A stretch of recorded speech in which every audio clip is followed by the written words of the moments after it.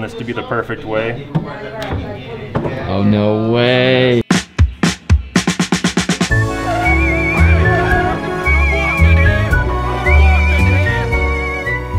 Jeans built for New York City. Why, you say? How, you say?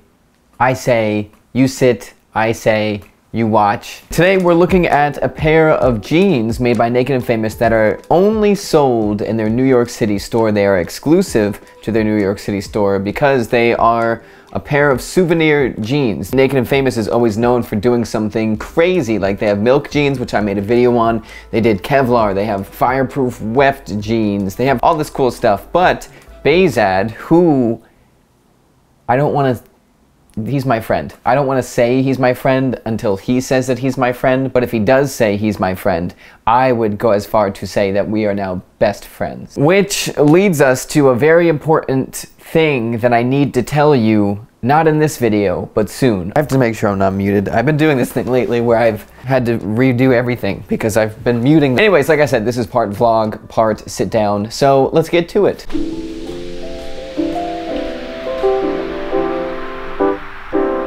Morning, Denim.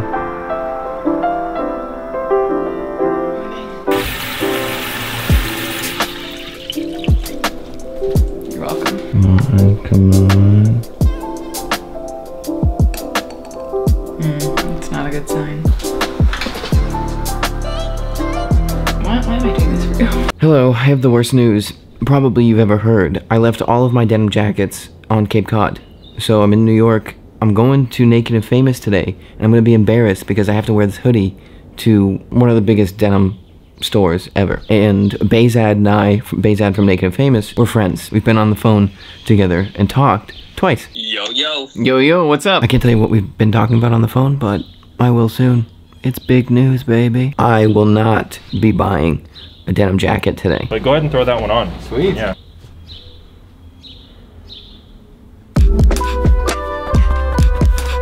Elephant Sevens. Real quick, if you like this video, you should subscribe, like, comment, follow me on Instagram, and call my mother. I got these pants tailored by Stephen Dang at Railcar Denim. I tried to tailor them myself, and I ripped them, and then hand sewed them back together, and they were too tight, and I couldn't move my legs. Here's just vegging out. Dude, I feel like you're having more and more of a city experience.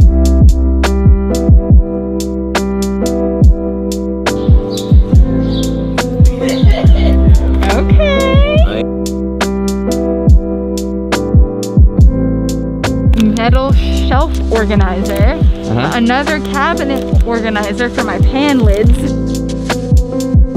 Blah blah. Everything's different because I got a haircut.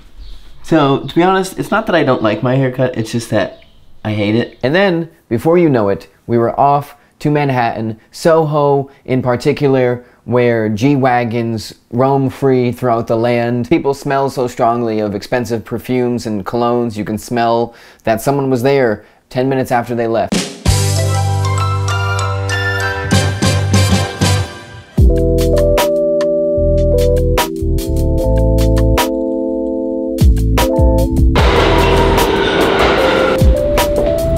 Anyways, we landed in Soho and things were off to a great start. Taylor, look. Empire State Building. Oh my god, I think that's the Empire State Building. Taylor, is that the... Wow. I can't believe it's an Empire... Oh, no, Mike, that's the Empire State Building. Oh, that right there? Yeah. Oh my god. It is beautiful. I can't believe we got to see the Empire State Building. So we had a good time. I haven't been in Manhattan too much, but it is... well, it's definitely different than Brooklyn. Okay, so finally we got to the Naked and Famous New York City store. Hey, how's it going? What's up? Yeah. Noah? Yeah, Michael. no, Michael. This is Taylor. Taylor. Good to meet you guys. Nice to meet you too. This is Noah. Since you didn't meet him in real life, here's a very quick rundown of Noah. From what I gathered in the hour that I've known him. He's incredibly nice, super chill, has a great voice, and when he sees things he likes, or if something is really good, he calls it the Cadillac of. So, for example, the Union Special machine that we'll get into in a second, that is the Cadillac of Union Specials. Union Special 43 200G Bulldog. Nice. The vintage Cadillac of hemming machines, essentially. Wow. I do think that Noah is the Cadillac of Naked and Famous employees. He was awesome. So is Zeke, but we haven't met Zeke yet. I do want to bring Noah to a Cadillac store and say, which car is this? And he will say, oh, well, that would be the Cadillac of Cadillac. Our floors are actually made of Japanese denim. No way. Yeah, so we have real raw Japanese denim floors here. We're the only retail space outside of Japan to actually have these. I mean, you can kind of see like a, you know, especially right here where we have people trying stuff on. Fades, fades like a pair of jeans. There's some nice fades. Which is blocked here is actually hand dipped in indigo. So you have this wonderful variation, and then even our counter here will fade a little bit as time goes on. And one day the store will fade to a nice bright white. Single jean up here started off dark blue and raw, just like what we sell in store, and they were all worn in by customers and staff members, and then donated to us. What do you got on? I got on the natural indigos right now, so nice. Yeah, I got about a little over a year wear on them, but this is one of my personal favorite fabrics we offer. Most jeans are dyed with what's called pure indigo, which is technically synthetic. These guys are dyed with real natural indigo from the indigo fera plant, so it makes them a little more special in that regard, and it kind of gives them that nice lighter shade of blue as well. Right. And they kind of wear into kind of a nice, almost like vintage look. These are actually all individual pages of vintage manga from the owner of Naked and Famous's personal collection, and they're all dyed with indigo, of course. Right. Half 18-ounce big slub denim, and then this is authentic antique Japanese boro. The curtains are actually very heavy. It may not seem like it when Noah pushes it aside, but I had a lot of trouble opening the curtains. And then finally, there's a secret passageway, which Taylor and I were freaking out about, and we were like, oh my god, a secret passageway, and Noah was actually like, shh. It's only a secret if you don't yell it's a secret in the store. Brandon, the founder of Naked and Famous, when he was designing the store here, he wanted one specific detail, and that was secret door. So, secret door? Yeah, so Brandon's also a collector of many Japanese antiques, so he has quite the collection of kokeshi dolls. Yep. And he found this to be the perfect way. Oh, no way. So.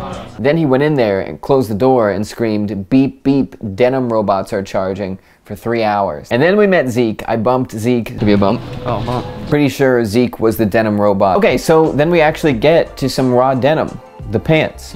Yeah, wow, they are way softer than I thought. It's amazing. So that's the Supima cotton. I need to tell you that I am blurring part of these out. The part being two parts, the boobies here. There's no two ways about it. Miss New York here is completely naked. Well, I can't tell actually. I haven't seen her. I don't know if YouTube would demonetize me, but just to be safe, I'll blur it. So Alvin Lee, he did the artwork for our Made in Japan series. Okay, gotcha. So we got him to do the New York City pair for us as well. Okay, so quick breakdown of these jeans. They are 12.5 ounce broken twill. Now, if you don't know what broken twill is, it was invented by Wrangler because way back when, all jeans were unsanforized, which means when they got wet, they shrunk a ton, up to 10% generally, so they got a lot smaller. But a byproduct of that was the way the twill was weaved, either left hand or right hand, which is where you see the diagonal lines on the pants.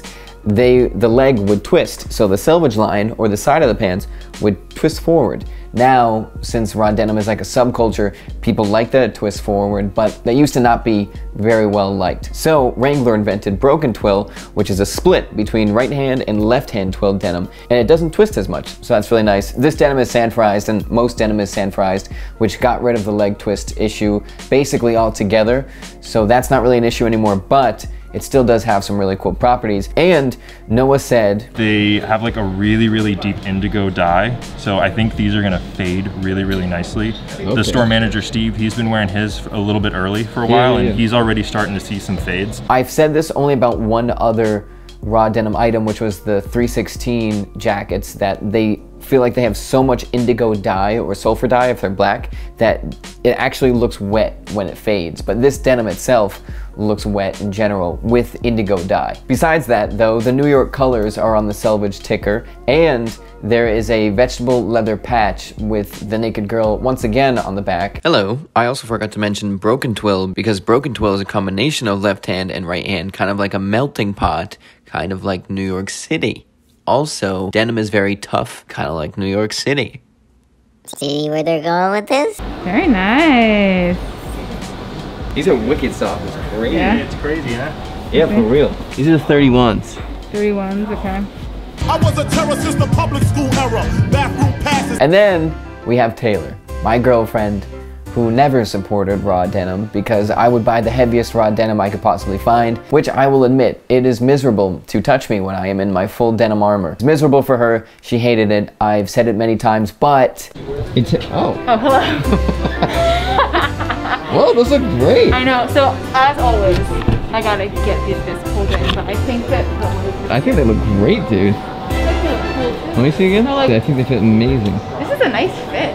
I love this. Like, she is now a denim head. So here's a little celebration highlight reel. Here, I have another pair incoming. Okay, I love it. Kind of like the boot cut situation. Yeah. Taylor's jeans, her first pair of Selvedge denim. Very excited. Very exciting. Great. Couldn't be. That was my dream. Welcome to the club, Taylor. Happy to have you. I wouldn't describe Taylor as a raw denim maniac, but I would describe her as someone who will accept pants that have a Selvedge line if they are very soft. But while she was trying on her jeans, something happened.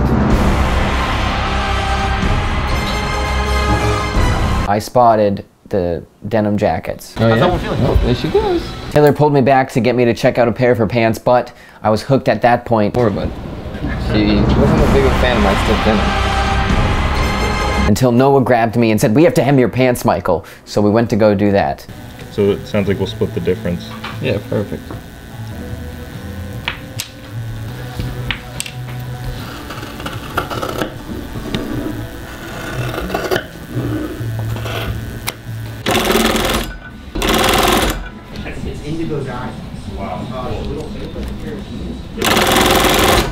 I love watching people use sewing machines, and this was no exception. The noise that sewing machines make, also not the Union Special, but there are, look up chain stitch sewing machines on YouTube and find like an old one that only did a chain stitch. It's like a little single head that goes up and down and makes the most, I'll just play it right here. That is the best. I love those. So as much as Taylor tried and as much as Noah tried to distract me with hemming my pants, I couldn't stop looking at the jackets, and I ended up walking out with the Okayama Spirit 4 denim jacket. Kind the raindrop fade. Exactly, yeah, exactly. Of course. Yeah. But go ahead and throw that one on. Sweet. Yeah. Oh yeah. Oh yeah? You think it's it, right? I don't think it's small. Small would be too small. Yeah, I agree. Did you get my hands? I love it. And I said that I wasn't gonna get a type 3 denim jacket until I had my own, but I have some very exciting news, and this was a little bit of a celebration, which I will tell you again in a new video. So you should definitely subscribe, like I said before. We already said bye in real life, so I said we have to fake bye. All right, see ya. Oh yeah. Oh, thank you. We didn't leave before telling Noah our plans, and we said we were going to get dinner. And Taylor said, "I'm in the mood for Italian food." And Noah said, "That stinks, that Little Italy is so far away." To which Taylor and I, some non-New York locals, said, "Oh, that stinks. I thought it was pretty close. Oh well." And he was like, "Whoa, whoa, whoa, no, it is close. I was just joking." And we were like, "Ah ha ha ha. Cadillac of jokes there, Noah." So, before you know it, Taylor and I were dead in the middle of Little Italy, We know every riddle to middleman who didn't do diddly. Here to be a And I told Taylor that I really, when we were telling Noah about going to get dinner, I really wanted to invite him. And Taylor was like, "What do you think the best case scenario of asking a guy in the middle of his shift that you just met an hour ago if he wants to go get dinner with you?" And I was like, "I don't know. I guess the best case scenario would be that he leaves his shift and leaves the denim, just leaves the store open so people can still come in as they please, and sits down and has the Cadillac of dinners with us." Anyways, then when we were walking around, I felt it. I felt why these jeans were made for New York City. And I felt it as I walked outside. People just started to double take at my pants, and I was like, I know. People started to touch them, and they were like, "This feels..." It feels cohesive but gritty, like New York City. People were asking me for their autograph, and I said, sure, okay, I'll take it. Subway fares were free. Frank Sinatra came back and sang. It was incredible. Then, as I was leaving Soho with Taylor, some girl said, "That's a lot of denim."